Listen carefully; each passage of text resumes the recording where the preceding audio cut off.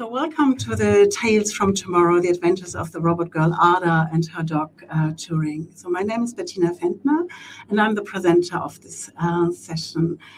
Janine just talked about what I'm doing currently, working here, and but my background is I worked for 12 years in Australia at university, so this is why I prefer speaking in English, and that was also accepted as an English session. So welcome. I studied my Master of Arts at the Ludwig Maximilian University many years ago, and then I worked for over 20 years in the film and television industry, and then I had my own TV academy, and then I was lecturing for film and television in Down Under with the kangaroos, and at several universities in Australia before I became academic director of the Curriculum Accelerator. So changing the businesses brought me to where I'm actually now. So this session is pretty short. It's only, now we have, I think, 8 minutes left. And it's aimed to give you an idea and some impulses for your learning and teaching practices. I would have liked to have a little bit longer one, but maybe we can, at another point in time, we can do that. So at the end, I plan a role play, and we see if we get to that. So first of all, it's more about sharing the concept, and then we see. So this is the Tales of Tomorrow is the title of the University Future Festivals, as you know, and that brought me or inspired me to this approach and to call it Tales from Tomorrow. So instead of going from today into the future, from the present into the future, I always like to think from the future backwards. This is why I called it Tales from Tomorrow. This is this thought school that emphasizes creating the present from the future backwards. It's called backcasting. Maybe you already heard about that. So unlike untraditional forecasting, which predicts the future conditions based on current trends, backcasting starts with defining the desirable outcome, the future, and then works backwards. It's often used in strategic planning and or even in sustainable development. Now, the focus, the next line is one of my core beliefs. The focus of education is not just on acquiring knowledge, but on developing a deep understanding of global issues, empathy, and the ability to create positive change. But how can we do this? How can we do this in the current environment at the universities? Last year, I stumbled across, or I found a presentation or a documentation or a report, if you want to say so. It was called the Innovating Pedagogy, and exploring new forms of teaching and learning and assessment to guide educators and policymakers. And that inspired me furthermore. And they have 10 rules or 10 approaches how to actually innovate pedagogy at universities. So I'm just reading them out, and this is a link. Actually, you can click that in this is also an entire link. The entire presentation is a link, and then you can click in the link on this link to read that publication. So first, they say the pedagogy using AI tools. We don't get around that anymore, as you all know. Yeah. Then we have a metaverse of education. We have multimodal pedagogy, meaning different media working together to enhance the learning experience. We have seeing yourself in the curriculum so that the student becomes part of the curriculum itself in the so-called co-creation with the educator. We have the pedagogy of care in digital digitally mediated settings. Pedagogy of care is one which is very close to my heart, so that you actually see the student behind his job, let's say, or his role, and okay, what's happening? You're always asking what's happening, how are you, and share your story, and that's where we are getting in a minute. We have the podcast at Pedagogy, free online, so many knowledges now presented through podcasts, which you can really use, also creating, of course, podcasts with your students. We have the entrepreneurial education.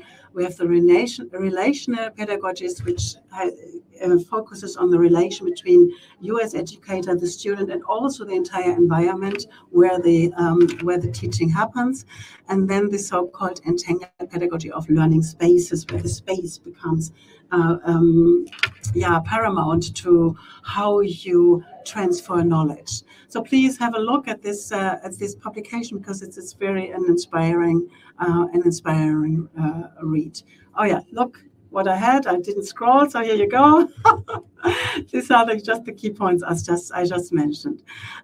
Coming to this line as well, the heart of humanity, education, global citizens through storytelling. So it's not just because of my background in TV business and university, but I also think that when you share your story or ask someone to share their story, it comes to that storytelling makes us a human, and I strongly believe in that. So as you know, in the ever-evolving landscape of higher education, where the quest for cultivating 21st century skills is paramount, storytelling emerges not just as an art, but as a strategic pedagogical tool. Now, the narrative, if we use the narrative to become the bridge between knowledge and imagination and fostering creativity, structured and critical thinking among the learners, that's what I try to bring out into your space today, and hope you can pick that up and use in your learning and teaching. So Ada and her dog Turing, here we go. Here they are. So these are our storytellers, but before I introduce you to them, I want to just mention the advantages of storytelling for your practice. So you can, for example, make an abstract concept tangible and relatable. You can encourage critical thinking. You can prompt the students to process and debate solutions. For example, you tell a story and tell them, now find a different ending. Enhance creativity by inviting students to imagine alternate endings. That's what I just said before. Explore diverse perspectives and create the narrative perspectives. Is if you just say, all right, now from the dog perspective, how would the dog explain that complex problem to the students? Cultivate empathy and emotional intelligence, experience emotional journeys through characters and plots. Very important.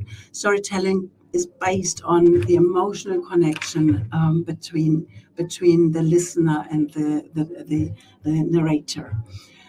Promotes structured thinking and discovers how we can all contribute to a future where teaching and learning are enriched by the magic of stories.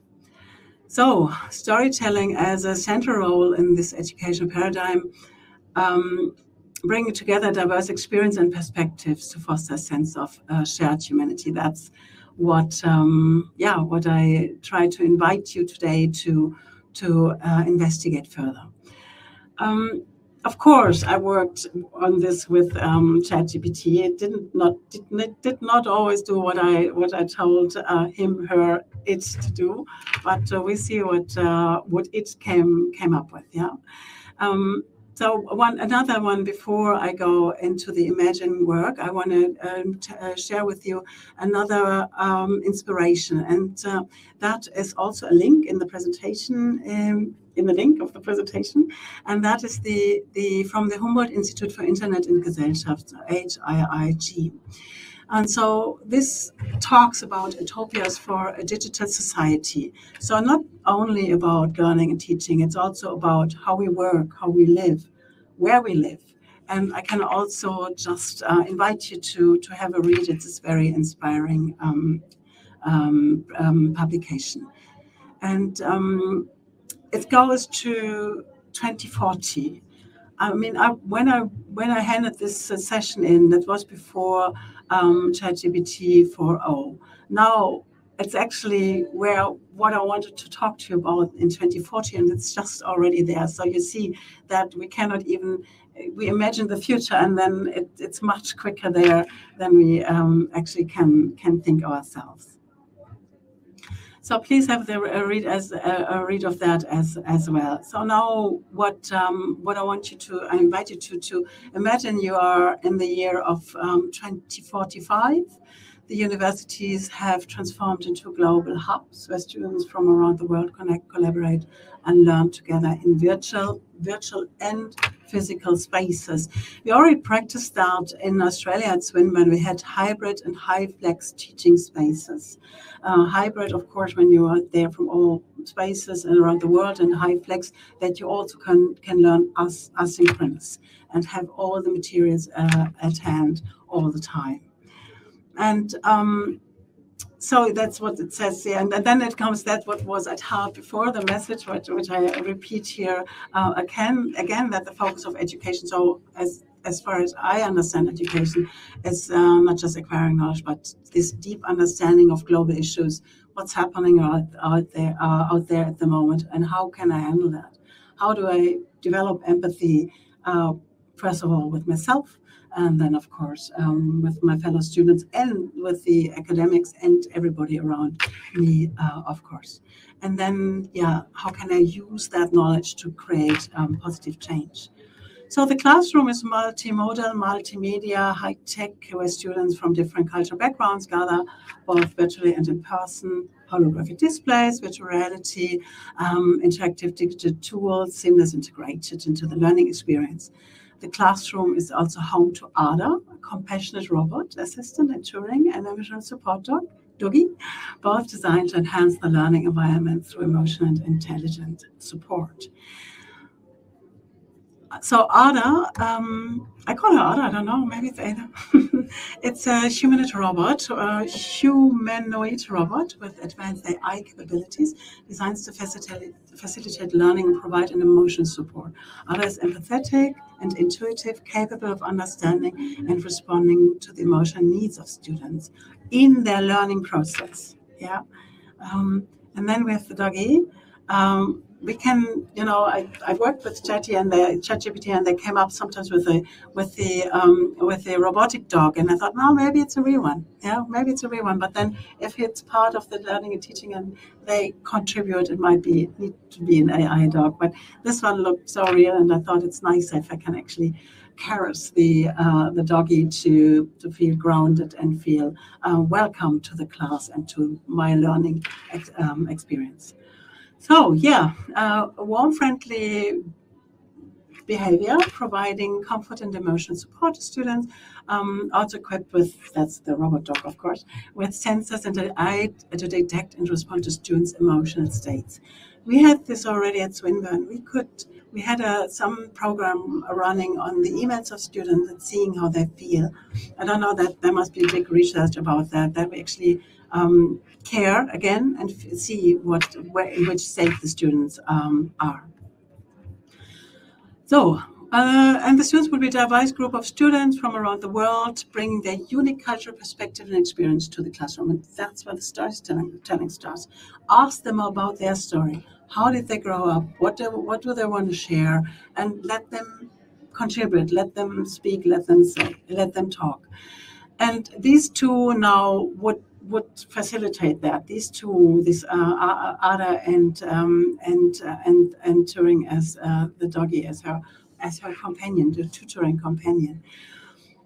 I asked yesterday. I used it on my phone. I talked to ChatGPT, ChatGPT 4, and there was an answer, and I wanted to put that in here as a voice recording. But when I downloaded it, the voice was, you couldn't understand the voice. So I posted it all in here, and I just saw at the beginning and show you a little bit how that could be. This is at a very superficial level, so this needs to be then going much deeper.